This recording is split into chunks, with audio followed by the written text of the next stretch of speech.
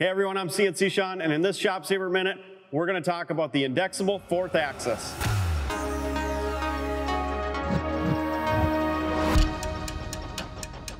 All right, let's talk about what is a fourth axis indexable head versus just a free spinning lathe. We got a few examples here.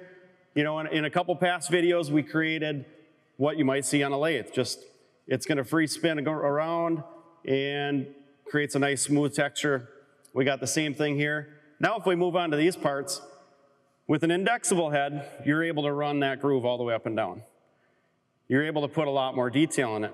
Now if we jump to this part, we've got detail all over this thing. And without an indexable head where it's going to rotate at what your step over is, you're not going to be able to get that detail in.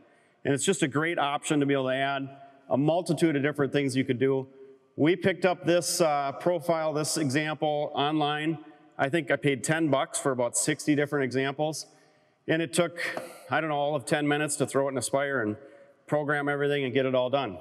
So it kind of gives you an example of what we're looking at as far as the options over an indexable head and just a lathe. Let's talk about the hardware we got here.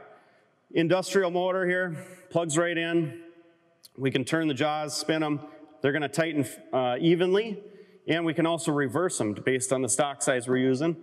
We've got an adjustable tailstock, and that's going to adjust up and down and in and out so we can precisely get exactly what we need. Now our fixture board here, this fourth axis is removable. We like to use this because our machine's set up primarily just to do sheet stock, cabinet parts, things like that. And I'm able to set it up in the x-axis here. If we had to do a bigger part, we could set it up in the y-axis, but it makes it real simple, real quick and easy to remove. So if you're interested in checking out a fourth axis for your machine, be sure to visit us at ShopSabre.com or give us a call. If you want to see more videos like this, subscribe to our YouTube channel and follow us on Facebook and Instagram. Thanks for watching the ShopSabre Minute.